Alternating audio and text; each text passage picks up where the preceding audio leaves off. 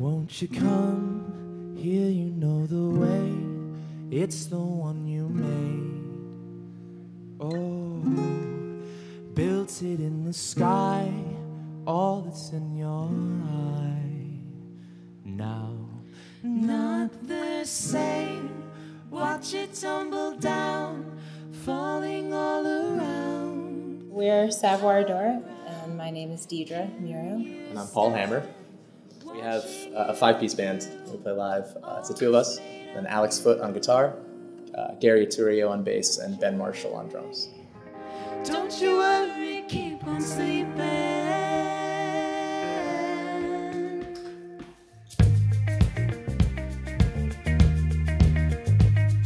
Paul and I both sort of did the solo singer-songwriter approach when we were in college.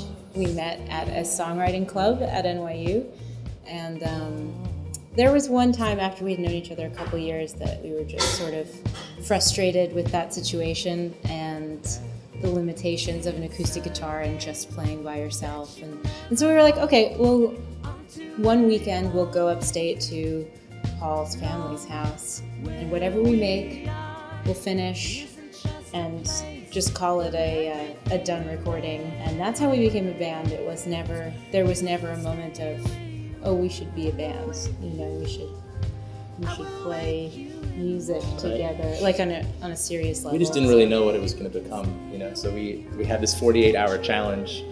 The only rule was no acoustic guitars. So at the time, we just really wanted to just break out of that shell.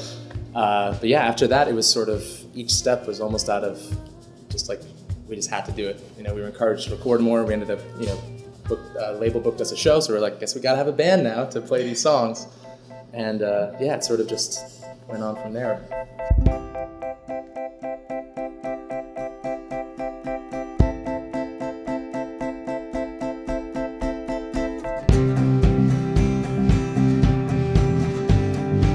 The first EP that we recorded was called The Adventures of Mr. Pumpernickel and the Girl with Animals in Her Throat, which is basically the two main characters of the story. It was really like a 19-minute short story kind of fairy tale with, you know, I think it was 12 tracks, right? 12 songs, which is 12 very short little songs. And then the second release was called In the Wooded Forest, which was actually, it was the same setting, sort of conceptually for the record, but we expanded into more sort of longer, more developed songs, like longer structures and stuff.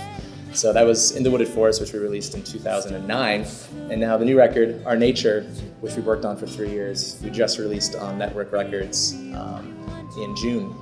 It's sort of an evolution in the same kind of way, where we now honed in on two characters within this world.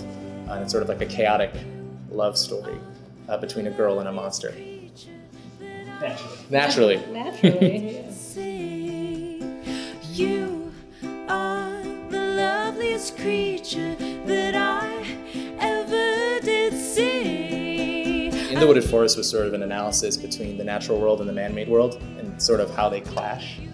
And Our Nature is sort of the idea of adding a human element and adding the emotion and the sort of really a close-up view of human interaction. So it's sort of this, you know, it was kind of became a blend of a double meaning of like, you know, our nature as humans, emotionally and psychologically, but also our nature being like sort of what we're made of and the natural world and sort of how wild it can be and unpredictable.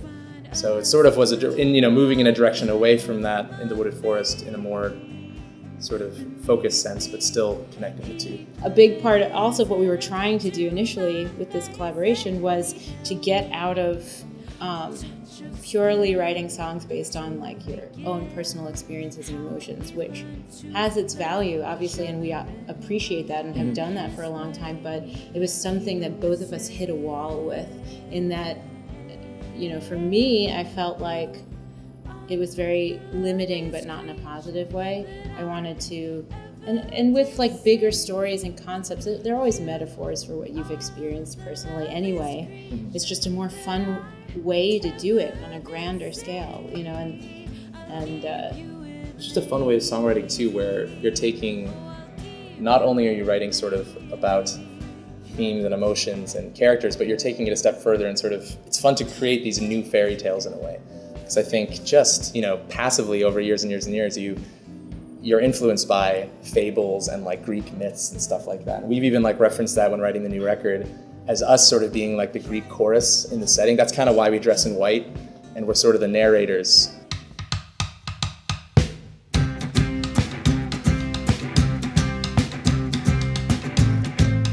Because of the nature of the character and plot driven, like these fairy tales and these stories, almost always they have a visual element that we work with. Whether it's, the first EP, we have a map on the inside that sort of shows the layout of the wooded forest.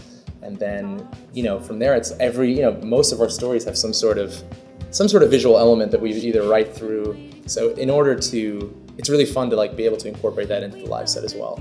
And I think, especially like moving into this fall, we're gonna start doing it even more. It's not really a spoiler. It falls apart. It falls apart, and it's sort of it is a metaphor sort of for just a dangerous encounter, or it can be any encounter really. It's like it's an sort of journey from encounter to the absolute epitome of just like a magical experience between two people, or a person and a monster. And the record, halfway through the record, is sort of this more supernatural experience between the two characters. But in the end, it ends in the two characters just falling apart for seeing too much of one another, and they end up alone. And in the morning we'll find we are the same kind. At the end of the day, Paul and I both love writing pop songs. We love it. That's what we do naturally. That's our inclination.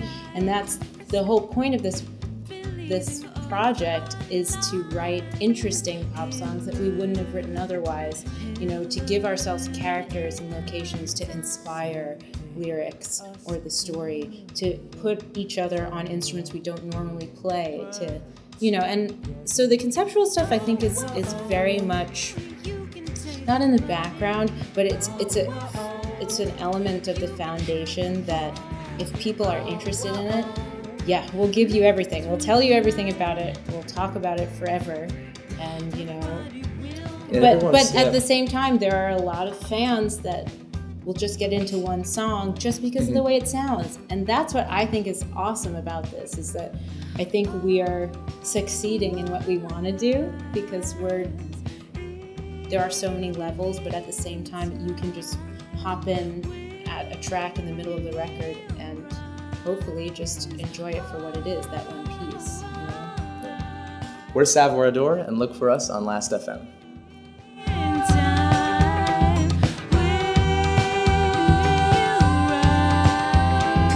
It's a night for us to